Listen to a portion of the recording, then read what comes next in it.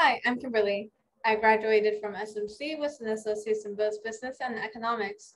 Now I've transferred to UC San Diego and I'm studying international business. My plans are to graduate and hopefully work in the investment field.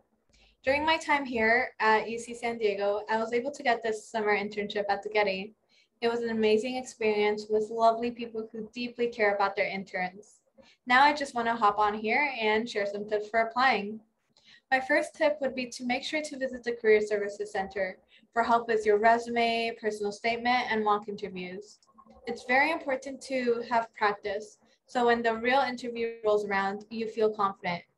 If the interview is in person, try to find out how many interviewees there will be at the interview, and make a copy of your resume for each person. My second tip is to research about the place you are applying to. It helps to learn about the organization, its mission statement, beliefs, and company culture. This also helps to feel more comfortable during the interview.